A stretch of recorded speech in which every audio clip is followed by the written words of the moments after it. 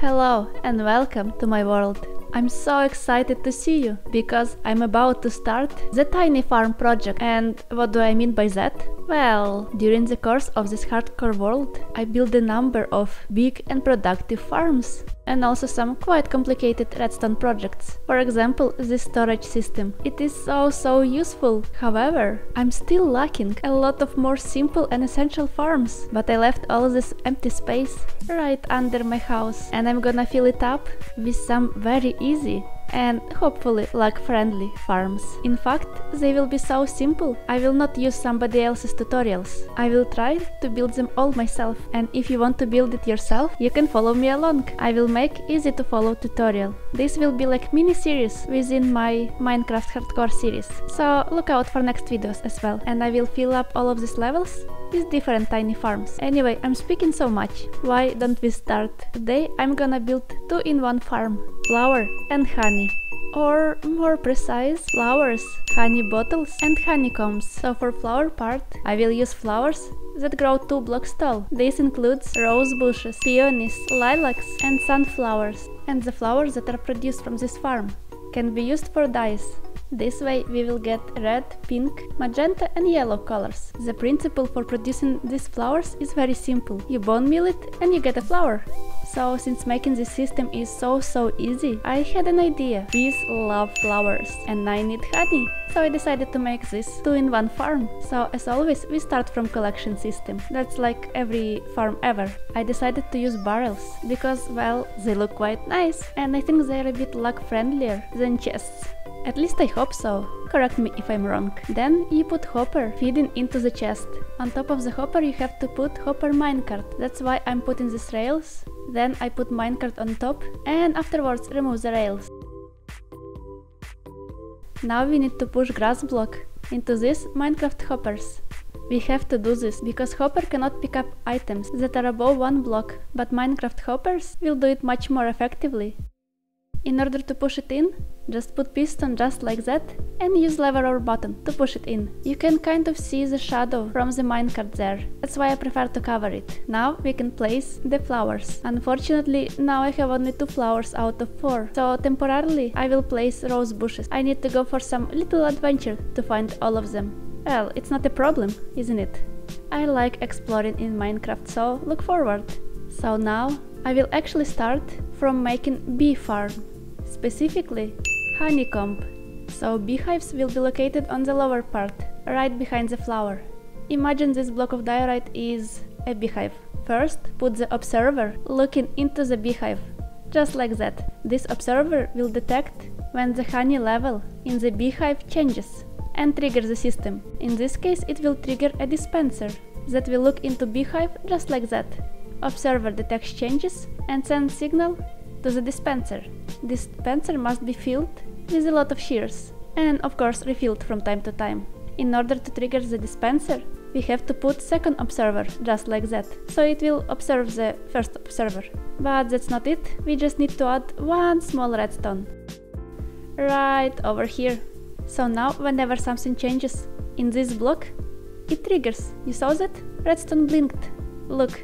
Yeah, just fill up dispenser with shears and it's done. So now for the top part of the bush, we need to create system that will bone meal the flower. For that we place dispenser aiming right into the flower, not like that. Just like that, yep. Then we build observer looking right into the dispenser. And then you place 1 redstone dust on top of the observer. That's how it looks from the front.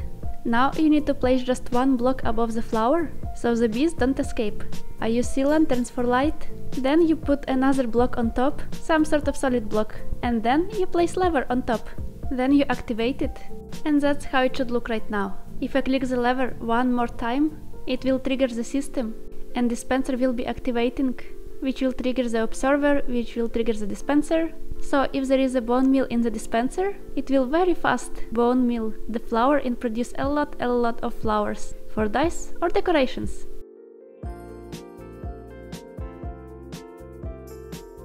For extra big projects, I recommend placing the hopper feeding into the dispenser and some sort of chest. That way you can fill up with lots of bone meal and have lots of flowers. I will put this honeycomb system for 2 of the flowers in the center. For the 2 flowers on the side, I will build honey bottle flower farm. So for honey bottles, instead of having the observer, you place redstone comparator just like that. The comparator will detect the honey level in the beehive and produce a signal of that strength. When the beehive is full of honey and ready to be harvested, it has a strength of 5. So if we place dispenser looking into the beehive, we need to make a path of 5 redstones going into the dispenser. So when it's ready, the honey will be harvested. So for example, just like that.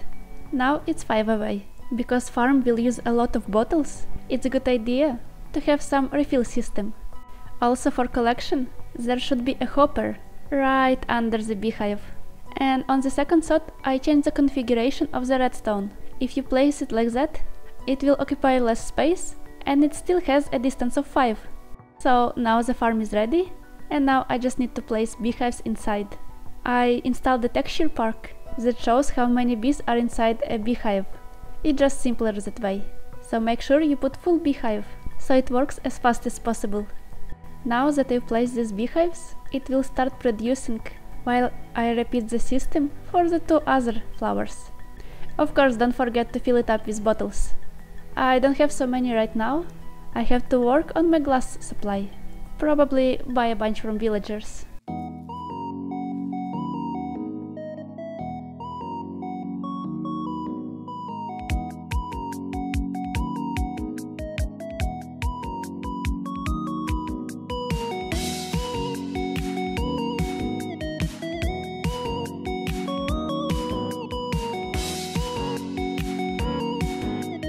So let me show you really fast how it works with producing flowers. So if I put some bone meal here and press this lever, there. Yeah, I put way too little of the bone meal. I need to make bone meal farm. That's project for tomorrow. And you can see there is already some honey bottles. So I will put these rose bushes temporarily, and I have to go and find sunflowers and lilacs. But otherwise the farm is ready and functioning. I just need to decorate it a little bit.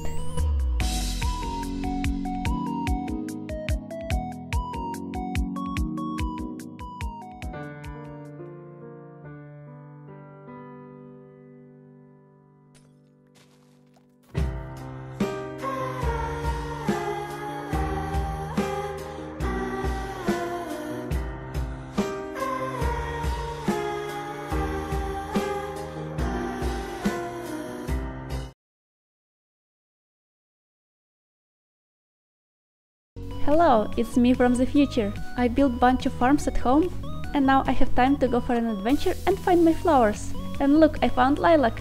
I really like how they look. I think they are one of my favorite flowers.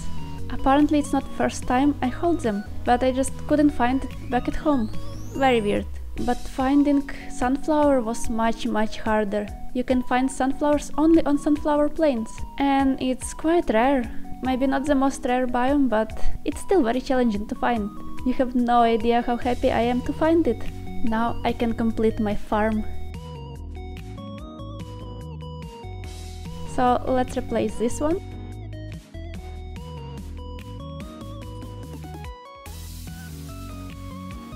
Oh no! Oh no! I completely forgot! Sunflowers, they always face east, and my farm faces south. It means the sunflower will always look that direction. What have I done? It's too late to move this farm anywhere. Unfortunately, it has to stay that way. So learn from me. Please build it different direction. If you don't want to have farm looking like that. Well, I mean, it looks into the side. It's not too bad. At least it's not looking totally different direction. That would be the worst. But otherwise, the farm is working. And it's working pretty nice. It's not the most productive honey farm, but it's located at my spawn island, at my home. I'm gonna spend here a lot of time, so over time it will accumulate. I will have so much stuff without thinking too much about it. So if you want to build this farm, I have included a really small tutorial for you. So follow along and don't forget to like this video if it was useful for you. Leave a comment if you want to see any specific tiny farm build, and also subscribe because in my next videos I will build more small farms.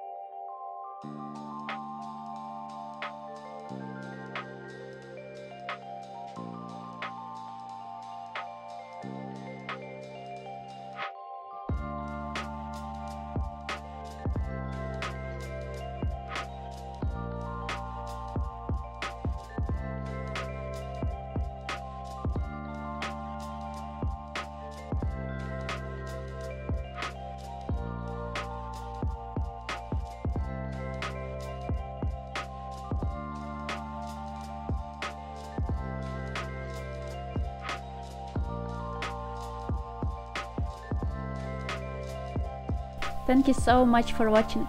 So until the next time, bye!